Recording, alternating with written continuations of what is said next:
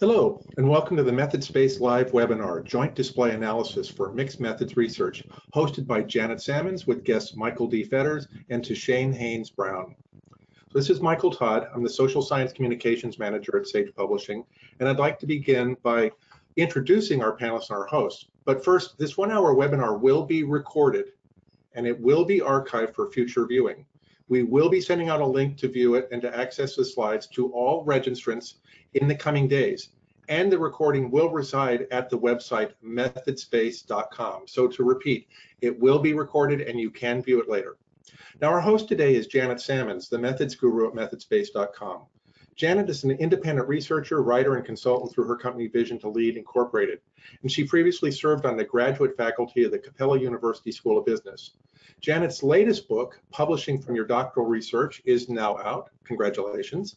And she has several titles published by Sage, which is the parent of MethodSpace, including the forthcoming What Kind of Researcher Are You in Sage's Little Quick Fix series, and a new edition of Doing Qualitative Research Online.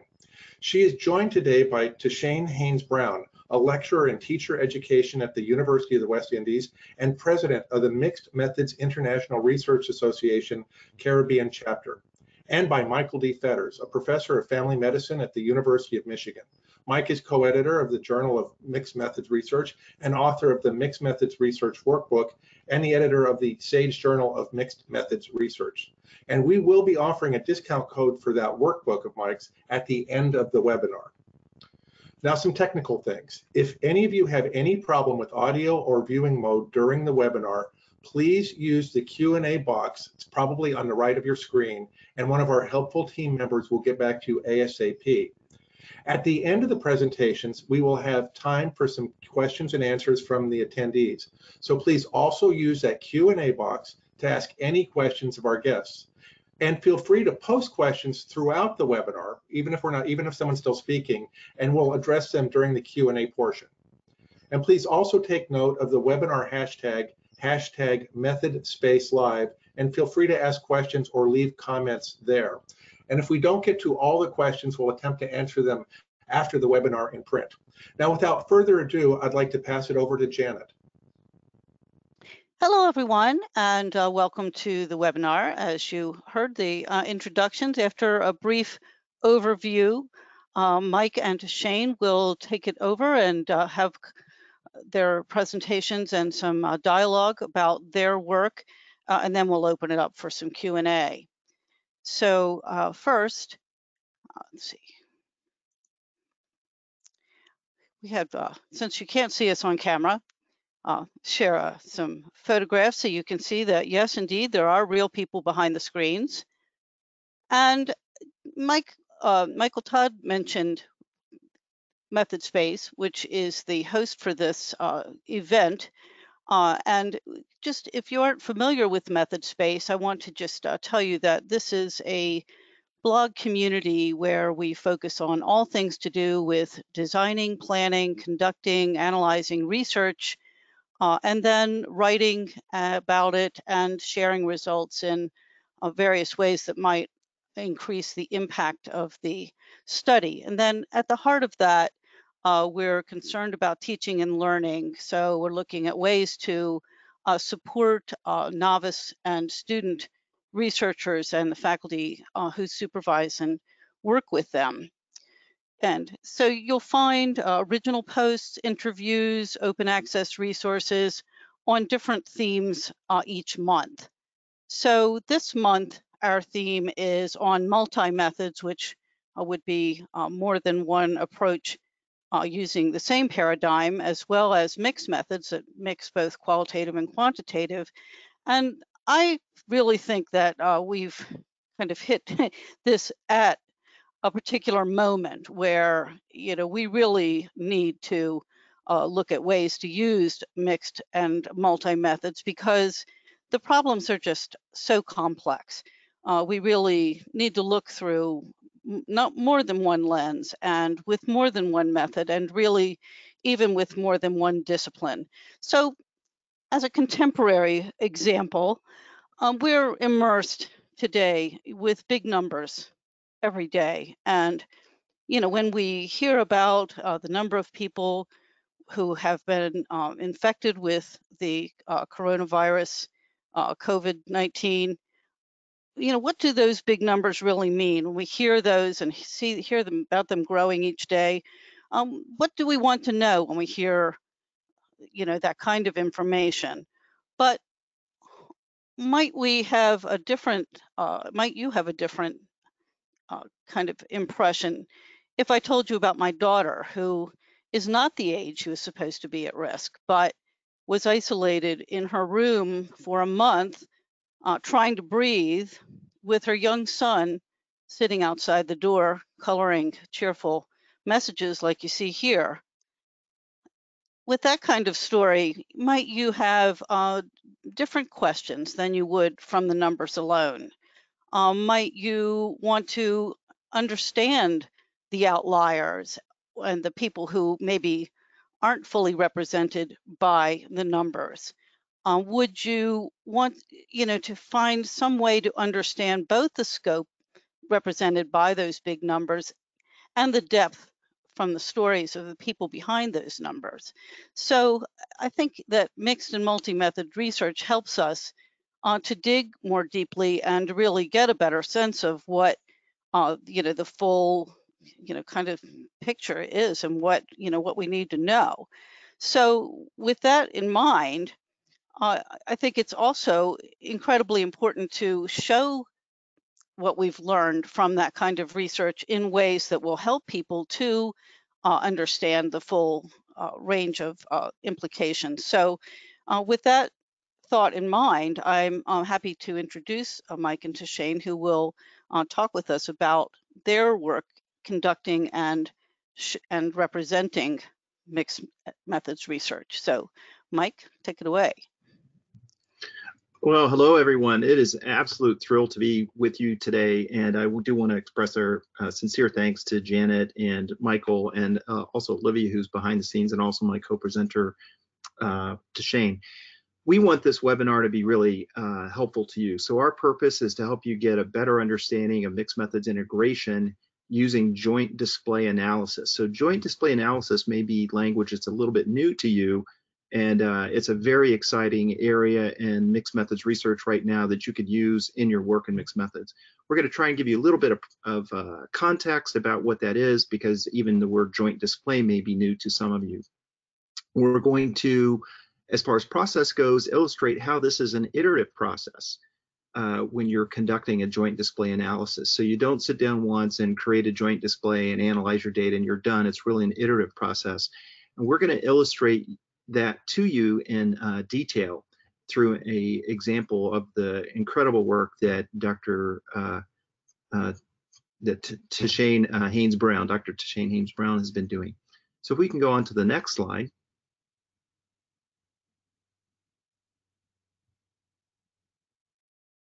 So what is a mixed methods joint display?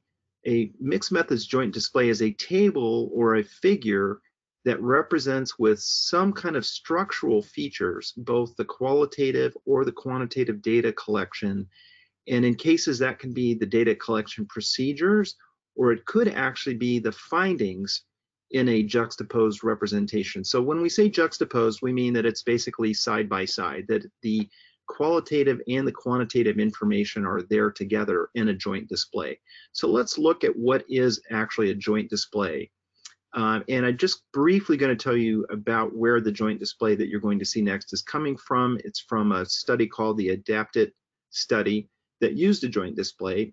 And we were looking to find out what were key stakeholder perspectives about using a unique kind of trial called an adaptive clinical trial for looking at individuals who had had brain injury emergencies in emergency rooms. And so the data collection involved survey and many focus group interviews, where the surveys collected both scaled data as well as qualitative data. And then for the integration aspect, which is a piece many people are very interested in, we used a joint display. So we merged in the joint display participant attitudes using the visual analog scales and qualitative interview data, as well as free text comments that were from the survey. So we could now look at that joint display I'm going to orient you. I'm sorry. This is actually what this instrument looked at. So it had scales like this. It was online, and you could move a bar. This is called a visual analog scale. We gave people anchors for definitely, not to, definitely, and then we posed a question to them. So they had a question, and then they used the scale, and then there was a open-ended question about what was the rationale for their response. Thank you. So now we can go to the next slide. So this is a lot to look at and take in. I'm going to go through this slowly. So this is a joint display labeled with what the different components in a joint display are. So if we start on the extreme left, we see in the first blue box on the left, color coding by group access across the quantitative and qualitative data. So in other words, there's green from the attitudinal findings, and those in that first box match to quotes from specific groups. So the green match with consultant biostatistician group, the brown matched with clinicians, the purple matched with other key stakeholders, and blue matched with academic statisticians. Now at the top, we see quantitative findings presented using box plots. So in this particular joint display, we used a figure to present the attitudinal findings. As we'll see in a couple other iterations, you could also just use the specific numbers. In this case, we used these box plots. Now moving to the right a little bit, we see qualitative findings which are presented as quotes, and that area is labeled as illustrative quotes. And then we have those four different groups matching to each of those lines from the attitudinal findings. And then in the last column, we have the meta-inferences. So meta-inferences is language used by mixed methods researchers to say, what is your interpretation and consideration of both types of data together? So when we look at what did the quantitative findings show, what did the qualitative findings show, what is our new interpretation? What are the meta-inferences that we can draw from that? This particular joint display also has, if you look at the bottom there, the box at the very bottom, the blue box, an indication of the source of the qualitative data. And so because there were both many focus groups and there were comments from the survey, you can see in the brown where that came from many focus group, and you can see in the very bottom in the bluish color that was from the survey.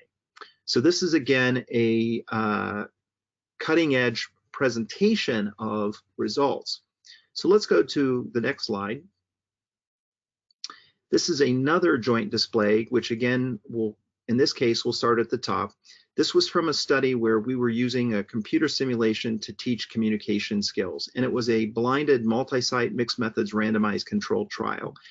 I don't really think the details are important, but I want to just introduce to you the overall structure of this. So this differs from the previous figure because we have a comparison group. We have the intervention arm and we have the control arm. So if you see at the top, those are marked out with some bars there. And I apologize for my notifications if those are coming through. And then below those intervention arms, we see a series of columns that are identified by what were the constructs, what was the quantitative data for the intervention arm, what was the qualitative data for the intervention arm, and then we have for the control arm, what was the quantitative data and what was the qualitative data. And then in the last column, we see the meta-inferences. So again, the meta-inferences are allowing us to look across those findings. We look across the quantitative, qualitative findings for the intervention arm. We look across what were the quantitative and the qualitative findings for the control arm, and then draw a conclusion or an interpretation about what we learned from having both types of data together. Could we go to the next one, please? Joint displays have become very, used in very flexible ways. This is a absolutely amazing joint display that was created by Carolina Bustamante and is published in the Journal of Mixed Methods Research, as you can see in the bottom. She is a teacher of Spanish, and she was using using TPAC, which is a theory used in teaching Spanish, to develop a joint display in mixed methods research. And she used case study in her project. This is called a circular joint display. It's theory driven from a case study. In the core, the area in the black, we can see how there are constructs from the theory that are linked to specific survey scales, and then they actually show the significance of those. So you can see the statistical significance. So within those first 3 rings, we have the primary constructs of TPAC, and then you also see what were the scores on those. And then as we move outward, we see in a first ring qualitative themes, and then the second white ring, we have illustrative quotes, and then the outside ring, you can see this in gray, you see different words like expansion, confirmation, discordance, etc. These are actually looking at what is the fit. That is, how does the qualitative data and the quantitative data match with each other? When you mesh it together, does the information give a expanded understanding? Does it confirm the understanding through both sources of data? Or is there some discordance? Is there some differences in what those 2 types of data show? So hopefully that's a little bit, it gives people a better understanding about the power and the amazing flexibility you have in a joint display. Let's go to our next slide, where we can now talk about what is joint display analysis. So joint display analysis is this process of identifying the linkages between the qualitative and the quantitative constructs through multiple iterations in a table or some other figure, where we're putting the qualitative and the quantitative findings together and then organizing the structure to allow us to optimize our understanding of what those mixed findings are. So again, it's a process. It's not you just create one joint display. And the first joint display I showed you, we actually went through 8 different iterations of that, major changes before we came up with the final. And it was through that process that we realized that creating a joint display is analysis, and that's where we coined this language of joint display analysis. Can we go to the next slide, please? So in the workbook of Mixed Methods Research, the Mixed Methods Research Workbook, I introduced 7 core steps in mixed methods data analysis. And so this is a framework that can be used if you're doing a mixed methods study, where we have to think about entering and cleaning the data, framing our analysis according to the study purpose. 3, conducting some kind of preliminary analysis, using an organizational structure to summarize the findings, looking for inconsistencies in that information, organizing the information for dissemination, and then interpreting and writing up the findings and sending those results out for peer review. So when you're doing mixed method studies, people are often at a loss about how are you supposed to do this.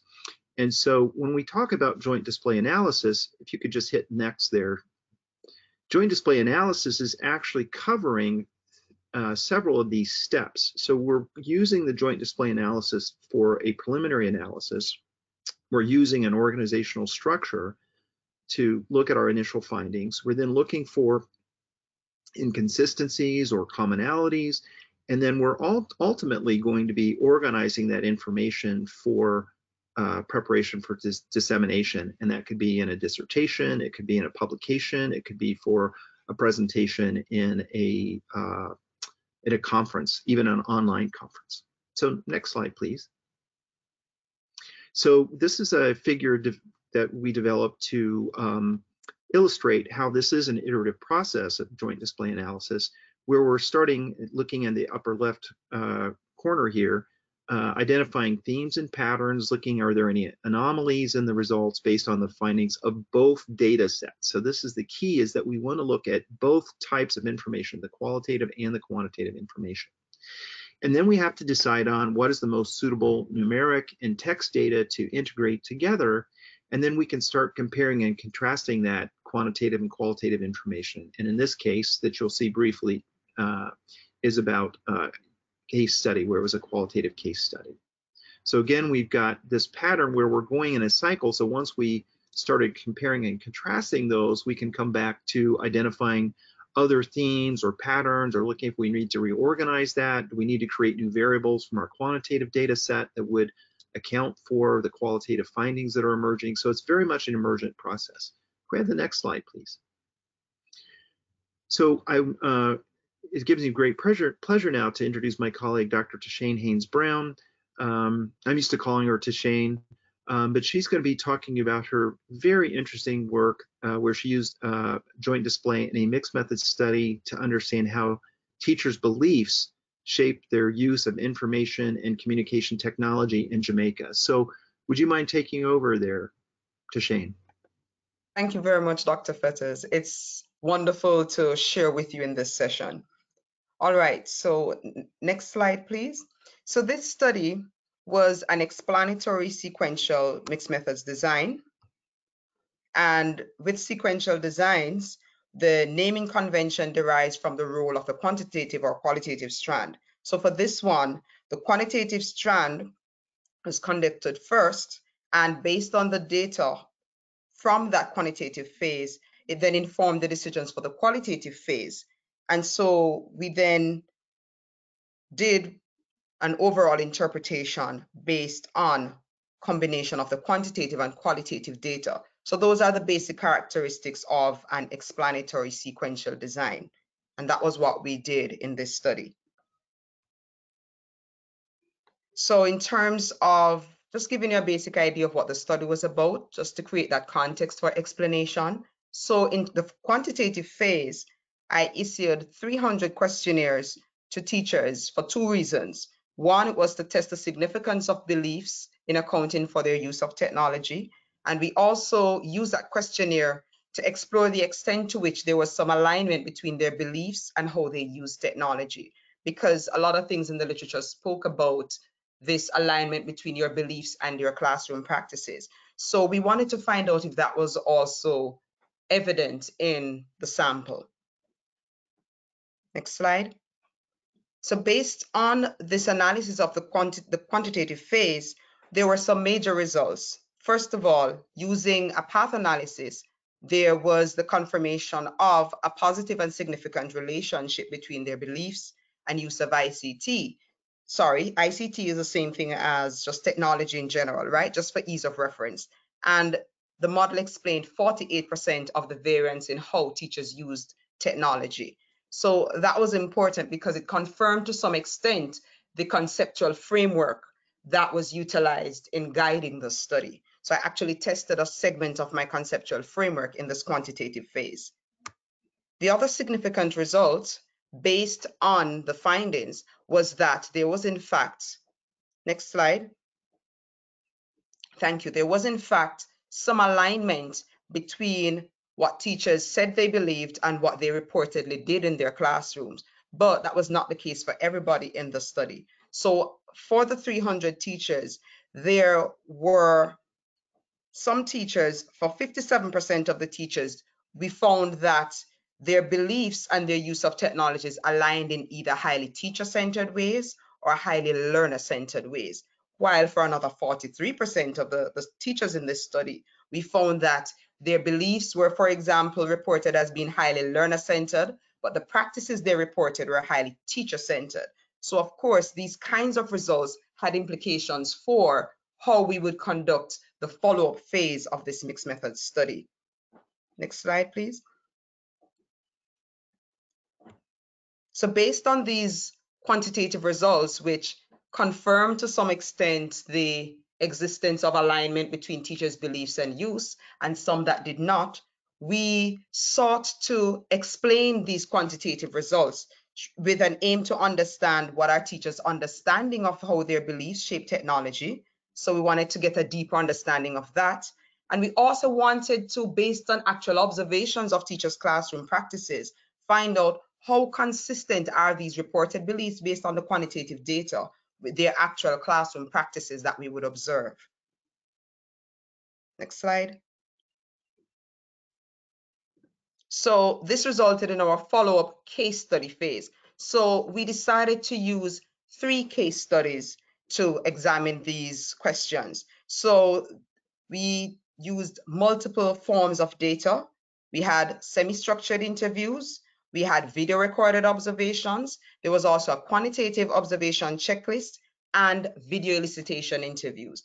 Now, each of these served different purposes in helping us to gain a better understanding of what was happening in terms of teachers' beliefs and how they were helping to shape their actual use of technology.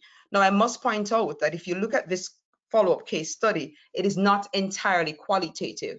It actually utilized some quantitative data, and this would reflect what we call an advanced or mixed methods, an advanced explanatory sequential design with a mixed methods case study being used in this phase. So we had a total of 9 teachers for this case study phase, and we developed 3 case studies. One case study was based on teachers who had reported highly learner-centered beliefs and use of technology. Another case study was being addressed looking at teachers who had reported highly teacher-centered beliefs and use of technology. And then we also wanted to understand those teachers whose beliefs and use of technology did not align. So we selected also 3 teachers from that category whose beliefs did not align with their use of technology. Why did we need to do all of this? To examine their understandings of their beliefs, to explore the extent to which those beliefs that we found on that questionnaire based on what they reported would have actually aligned or not aligned with their actual use of technology observed, and also to get a better understanding from them in explaining the quantitative results of how your beliefs would have shaped this alignment or non-alignment between what you say you believe and what you actually do in the classroom. So that was why this case study came about. So we decided, based on all the data collected in this case study phase, that we could use joint display analysis to analyze the case study, because we had the quantitative data that came from observing the teachers and utilizing this checklist that was developed to rank and rate the teachers' pedagogic orientation in terms of teacher-centeredness and learner-centeredness. And we had our observation qualitative field notes that would actually give us greater detail of what exactly the teachers did in the classroom. So we recognized that there was a wonderful opportunity there within this case study phase to actually utilize joint display analysis. So we used those joint displays to identify the teacher's pedagogic orientation, to provide detailed descriptions of the typical patterns that were emerging in terms of how the teachers use technology based on the qualitative field notes. And we also basically, all of that was being done to answer one of our research questions, which asked how consistent are teachers' use of technology with their stated beliefs. So this was how we utilized joint display within the case study phase. All right, so we went through several iterations in building our joint displays. And with each iteration, we learned something new about these case studies.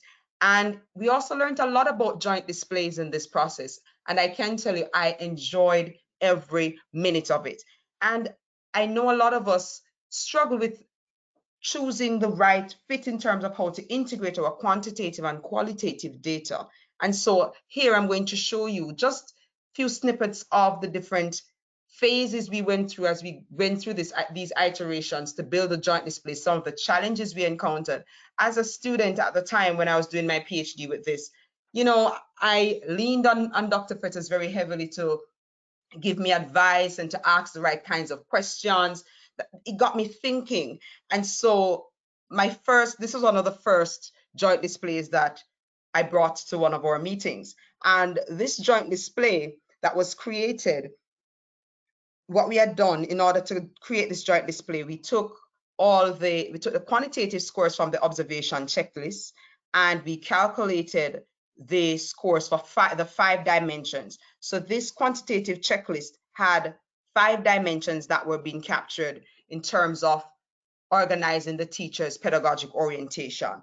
And we had observed these teachers over 3 lessons across 6 months. So we would go to the teachers at different times in the year to observe, video record, and also to utilize the checklist to rank and rate these different aspects. So what we had was 5 sets of scores, and each dimension had 3 sets of scores, because what we did was to have, so for lesson 1, we calculated the score for that aspect, then the same score was calculated for lesson 2, then the score for lesson 3 for each aspect. But what this did, when we looked at the joint display that we had created, was that in terms of the quantitative side of this was just representing one teacher. And so there were several challenges there. And you looked at the qualitative side, we had chosen exemplars for just 2 of the 5 dimensions that were part of the observation.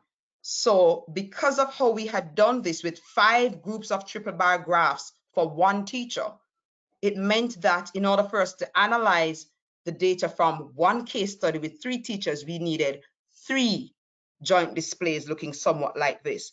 And so from this, we recognized that there were some challenges that were encountered. And this helped us to begin to refine our joint displays. Next slide, please.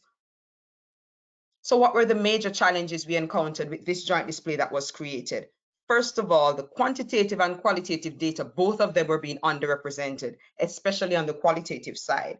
5 dimensions, and we only had 2 typical field notes sections out of 5, right? The other thing we recognized was that the case-oriented approach that was chosen in the design of the case study was lost in this early iteration of the joint display, because this joint display only revealed the data for 1 teacher rather than looking at the case as a whole, right? And then the other thing we recognized as we looked at this joint display was that, hey, we weren't thinking about reader friendliness as we created this, because when you look at the bars, you realize we didn't make any accommodations for organizing the bars in terms of from high to low based on scores or low to high. We simply, as they were created, they were just put on the slide. And so we did not give enough consideration to reader friendliness in creating this first joint display. So of course, this would have led us into another iteration where we would try to correct many of these errors and challenges that we encountered. Next slide, please. So this would be another iteration based on all these observations that we had made, the insights we gleaned in terms of the fact that the case-oriented approach was lost. So the first thing we needed to do here was to look at the scores for all 5 dimensions for all teachers within that case. So that meant that we would have to calculate average scores for all teachers per dimension within the case. So of course, that represented a different level of abstraction in terms of how the data was being represented quantitatively. But if you notice though, this joint display, the good thing about it, it dealt with all 3 teachers from the case. We had considered reader friendliness in terms of how we presented this data. So we organized the scores from high to low. And on the qualitative side, we ensured that we identified typical classroom practices relating to each dimension, not just for 1 teacher, but for at least 2 teachers within the case for each aspect, to show a broader range of activities relating to classroom teaching with technology for all teachers within the case. So at least all 3 teachers were represented in this case study joint display that we created. As wonderful as this was, and what is interesting about this is that a simple thing like reorganizing your scores from high to low can actually be very beneficial in this process of building joint displays. Because one of the things we learned from looking at this, we recognized that there was a trend across the 3 joint displays that were now created for the 3 cases. For all 3 cases, the content and knowledge score was the highest.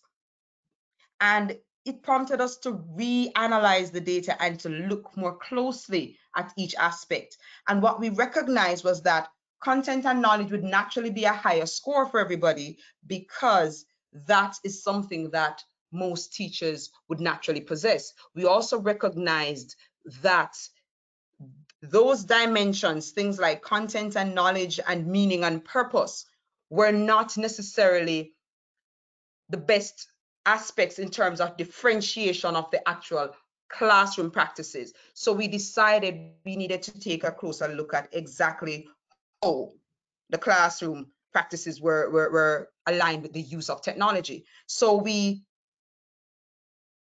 took from this joint display those 2 aspects that we considered critical in differentiating the teacher's actual classroom practices in terms of learner-centeredness and teacher-centeredness. Had we not reorganized our joint display to look at the scores from high to low, we probably would have missed this pattern that was emerging. And so these little things are actually very critical in building our joint displays.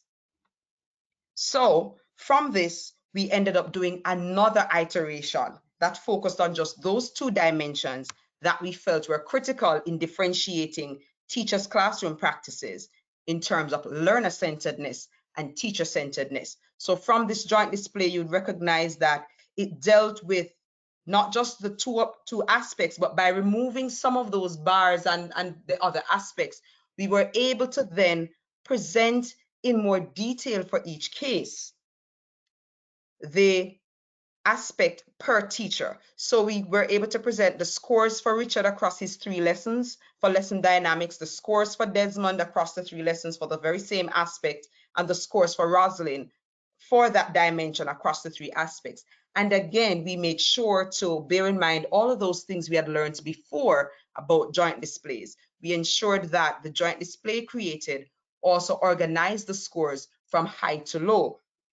And when we looked at this, we also had another round of insights. We also learned something else about these joint displays created as we learned more about analyzing our case and gained greater insights into the analysis. What we realized was that within this case, which was supposed to be a teacher-centered case, there was one teacher who was atypical because his scores were much higher and suggesting a more learner-centered approach to teaching.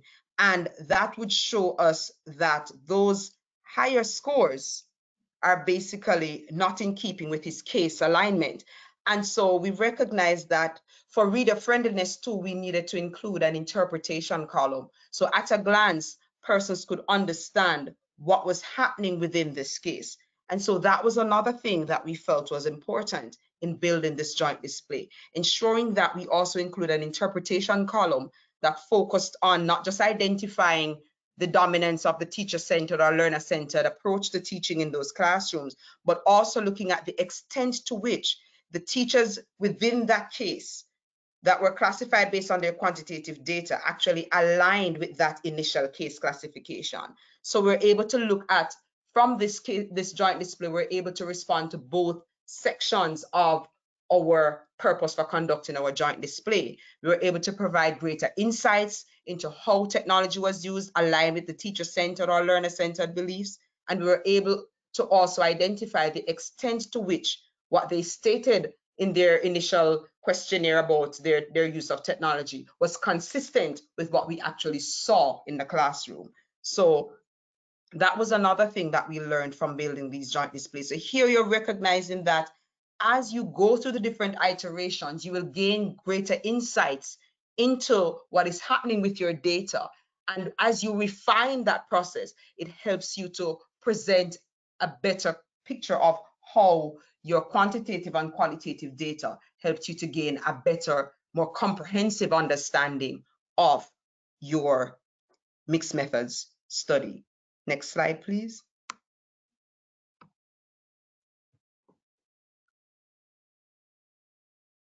So having gained such insights from all the different iterations that we engaged in to build these joint displays, we were now ready to do our overall interpretation of the findings. Now, this joint display, what this joint display was based on was not just the mixed methods case study, but actually data collected from the initial quantitative phase that was used to group the teachers into highly teacher-centered, highly learner-centered, and non-aligned categories. So we use the scores from the quantitative phase to build box plots to show how the scores were distributed across the data set. And that was used for the quantitative phase because we're trying to show how these two things, what the quantitative and qualitative phase meant for us in terms of overall interpretation. For the case study phase, what we did was to choose for each case study the most dominant behavior that was present for each teacher within that case. So you would notice, for example, there's a highly teacher-centered case, the non-aligned group, and there's also the learner-centered group. And each teacher, so all 8 teachers who actually completed the case study phase were represented qualitatively. And if you look at it also, you'd recognize that we also made use of color coordination, ensuring that the teachers belonging to group 1 from the quantitative phase were all represented in blue. Likewise, doing the same thing for the qualitative data that we presented. So that was also a part of considering reader friendliness. We also organized these in terms of distribution from the quantitative box plot, from low to high, right? So all of these kinds of considerations were part of this. And of course, the critical role that putting the interpretation column in to ensure that our meta inferences were clear. So we were able to discover that within each of these cases, the data for the quantitative and qualitative phase were not always consistent. There were some inconsistencies. So we're able to do that, and we highlighted which persons within each group or case study was inconsistent, and we highlighted those words: consistent, inconsistent, and so on, just to give a clearer understanding of what this meant for the overall interpretation of our case study and our mixed method study. So here you're seeing that by using joint displays and by engaging in this process using multiple iterations, you gain greater insights each time that you engage with it. So that means, there's no, I guess I'll call it, in my view, there's no wrong joint display. The earlier joint displays that you create that kind of have you going, oh boy, these things don't look right, it's a part of the process.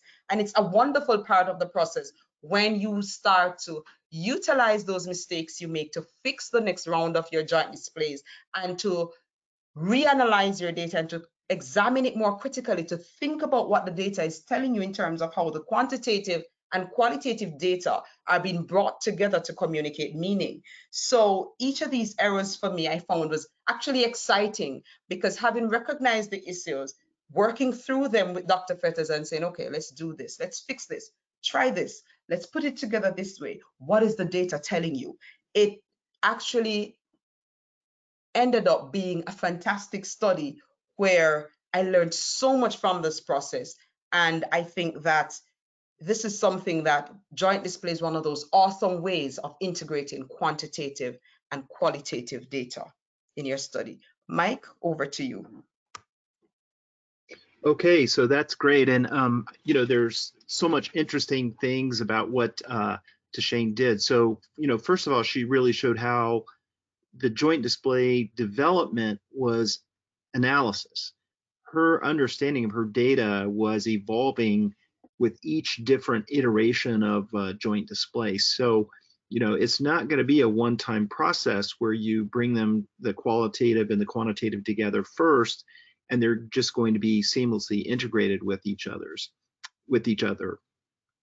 Second is that through this cycle, through these multiple cycles of developing joint displays, it really contributed substantially to an understanding, to the analytic process of many things that are not really included in the final publication of results. So, up until now, people typically would read a mixed methods article and they would see a joint display and they would say, wow, this is really great and beautiful. And in a published paper, you really only get to see the results, and you really have no idea about how much work went into development of that joint display and how that really informed what people learned. There's just not space to really write about that. I did want to point out a couple of things that really speak to integration in this study. Tashane's questions for the qualitative case study were driven by the findings from the survey. So she learned information from her survey and she took that information to pose questions of the case study. Some of you may not be aware of language of a qualitatively driven mixed methods case study. So Tashane alluded to how the process involved both quantitative and qualitative data collection in the case study, but it was really more of a qualitatively driven case study. And there's more information about that in the mixed methods workbook or in other places. Another unique aspect of this is that that she relied heavily on a quantitative checklist and observations, which is really important for understanding actual behaviors in the classroom. And you can really see how the qualitative information, the quantitative information was linked well by the use of color, which really helps a reader to see where do these different sources come from. So could we go to the next slide? So there are some challenges to using mixed methods joint display analysis, and I think Tashane already alluded to one, which is trying to accomplish too much with a single joint display. You know, you end up making multiple joint displays, and you realize, wow, there's so much information that we may only be able to make as, you know, we can't put all this information to a single joint display. We also saw the challenges of making sure that both strands are equally represented. So it's possible for one strand to be underrepresented. There's also concern about how does it align to the actual study design, and also thinking a lot, you know, as the editor at the Journal of Mixed Methods Research, I really push readers and writers and the reviewers to say, okay, how is the presentation of the research? How is the presentation of the figure? How are the presentation of the joint display reader friendly or not reader friendly? And we often send feedback to authors and say, okay, could you reorganize your figures in such and such a way to make it easier for the reader to understand?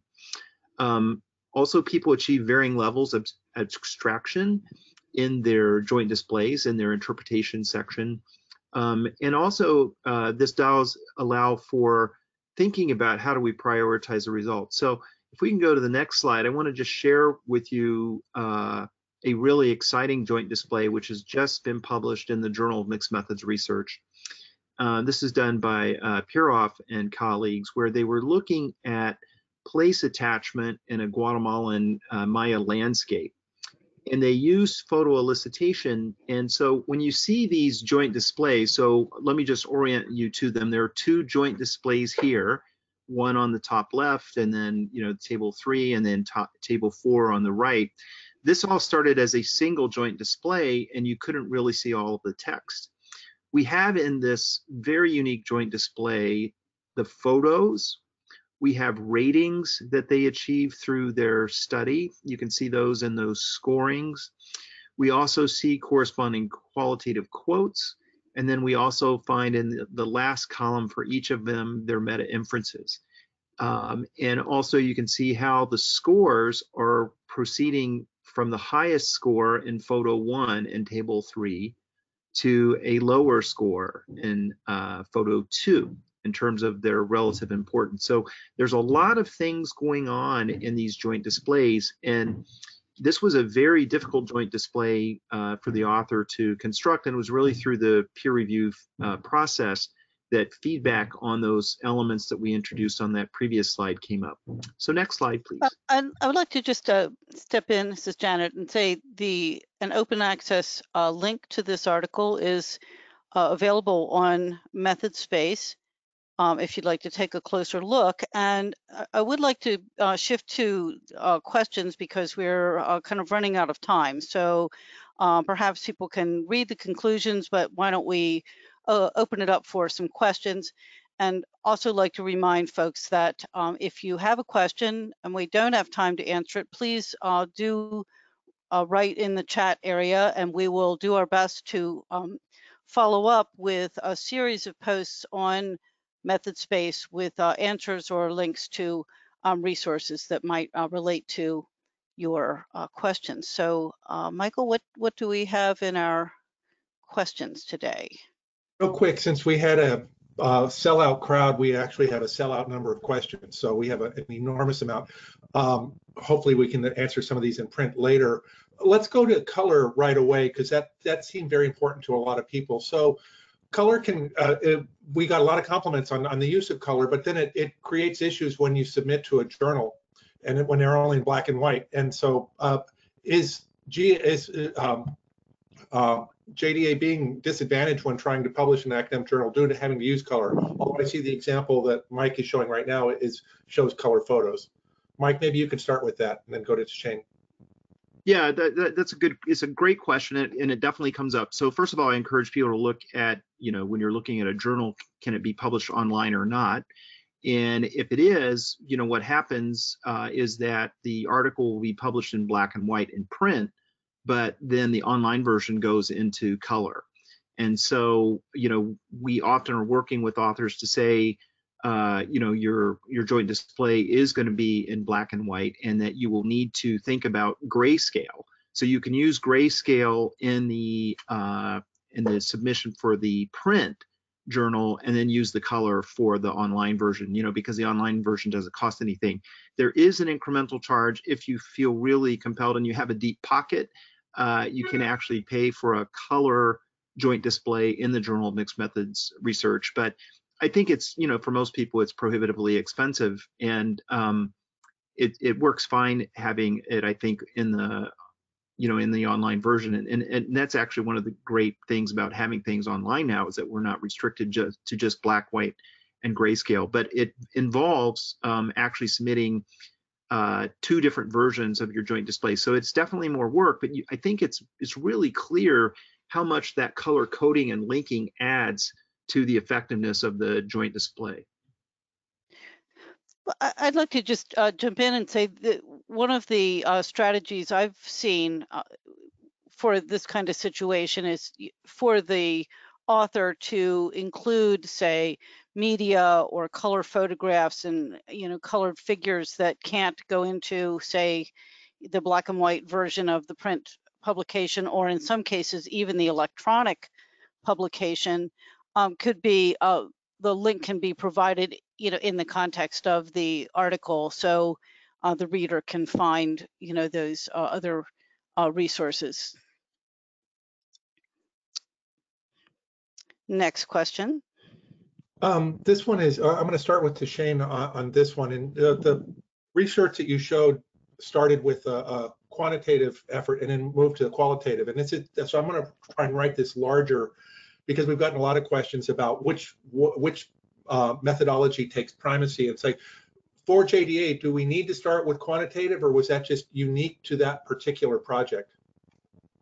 That had to do with the design. So remember, we have 3 core designs: the sequential design, explanatory sequential, exploratory, and the convergent. So if you started, for example, with an exploratory design, then you would have started with a qualitative data type first, and then use that qualitative data to inform how you go forward with the quantitative phase. So that has to do with the chosen design. So if you that is what drives whether you use quantitative first or qualitative, right? So that is one of the key considerations there. And I might just chime in there, that's a great explanation. If someone is still working with their study, you can do what I call trying on the design. So you could ask yourself, would it be more informative to start with qualitative interviews and let that lead us up to a survey, or some other kind of quantitative data collection? Or would we be better off, because of limited opportunity to actually go into the field, or we may only have a brief time window, that we really need to collect both types of information at the same time? And what would that look like? Or what would it look like in your project if we started with a quantitative arm first, which was using a survey, and then taking that into qualitative? And so I would encourage people, if you are in the design phase, to think about those different core designs that Tashane introduced, and try them on, try them on like clothes. Do they fit your study?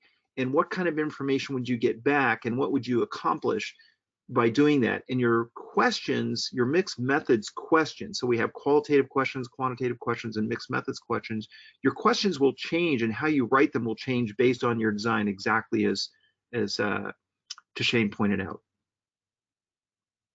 So you've both mentioned a couple times that this is an iterative process. So is there a general rule on how many iterations we need to go through before we really are conducting JDA?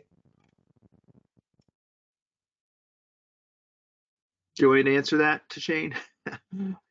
I would say no. I mean, it depends on the insights being gleaned and what are the kinds of challenges you're encountering, and the extent to which what you have done with the joint displays you have created help you to answer your questions. So if you notice, it is important to not just build these joint displays, but to look at them closely, look at your research questions that you had created, look at the extent to which they're helping you to answer those research questions adequately. Because if you decide, okay, this study used 3 iterations, so I guess three is final, I would look at it the way we look at saturation point in qualitative data analysis in some parts. So it depends on when you get to that point where you are comfortable with the displays you have created in terms of how they help you to provide the most comprehensive and balanced response to those mixed methods questions that you have. Well stated. Nothing to add. So we have a couple questions on publishing, and it's just like, where do we include our joint data analysis in a paper, or if I'm working towards a PhD or a master's, where do we include the iterations? Is it in the results section, in a discussion, in an appendix? And I'm gonna Mike, why don't we start with you? So the finished product is a figure graph table, just like any other paper, and it ends up being in the results. But you can talk about joint display analysis as an analysis procedure. And so if you're submitting a dissertation or you're submitting a paper, you can talk about your mixed methods analysis as joint display analysis. So when we write the method section and the analysis section of a paper, we talk about how were the qualitative data analyzed, how were the quantitative data analyzed, how were the mixed data analyzed, how were they brought together. And that's a place where you could refer to joint display analysis. And again, you know, there's a citation in the Mixed Methods Research Workbook that, you know, you can cite to say this is a legitimate, well-known process. It's actually still very new, and so a lot of professors have never heard of this. So, you know, someone on your committee or even reviewers may be unfamiliar with it. So I think it is very helpful to have, you know, something that you can cite in terms of that piece. Now, I also want to just quickly put out an opportunity for people to always think about some of the most interesting papers we get come from graduate students, and that's because they're pushing the envelope in terms of methods, in terms of studying these very complex problems that we have, like the COVID era and what's happening as Janet brought into us in the beginning. And so people, you know, really want to know how are you doing that? And so I really encourage people to play with these joint display. They're really fun to create and think about your data and what does it mean here. And you can use these very effectively in your projects. In a dissertation, oftentimes there's a full chapter devoted to your methods and methodology. And so if you're doing a mixed method study, I would, you know, think about a qualitative section, a quantitative section, and then your mixed methods section. And how are you integrating the data? And you may also find the chapter in the Mixed Methods Workbook on integrating during data collection and integrating during data analysis with specific language and terminology and concepts that are used. Well, I think the questioner kind of suggests another strategy, which is that, you know, there's some articles and book chapters or books or other publications you might make that are focused on what the results were of the study, but there are also methods oriented publications that would allow you to discuss the way that Tashane discussed with us today, the process of conducting the study. And, you know, from my view, of course, as a methodologist and working with MethodSpace, you know, there's a tremendous interest in that, you know, researchers, whether they're novice researchers or people who are just trying to, experienced researchers who want to try something different, it's great to be able to kind of go behind the scenes and see, you know, what the steps were and how you learned from one step to the next. So, you know, I encourage you to think about, you know, more than one type of publication that would allow you to, you know, really make use of the different stages of that iterative process that, you know, are just, you know, kind of interesting in and of themselves, kind of even apart from the discipline or the topic of the study. And I would just add, that's the precise focus of the Journal of Mixed Methods Research, where I'm the editor with Jose from Alicante in Spain. where we're focused on methodological mixed methods papers. And so we encourage people to submit your innovative methodology to the journal Mixed Methods Research. Thank you for that plug, Jan. And speaking of plugs, we're going to have to pull the plug on this one. I want to thank everyone for joining us, and a special thank you to our guests, Drs. Janet Salmon, Mike Fetters, and Tashane Haynes Brown. And I want to note the 30% discount code for that's SAGE 2020 for Dr. Fetters' Mixed Methods Research Workbook. There will absolutely be a recording of this for those that have been asking, and I know we had some audio problems early on, so there will absolutely be a recording on this that will be sent out. A link to it will be sent out, and we will also have it permanently resident on MethodSpace.com. So be on the lookout for that email that includes that link, and feel free to share it around. And please stay connected with us at MethodSpace.com for information on the upcoming webinars that you can see on your screen right now. So again, thank you all and everyone, and good day.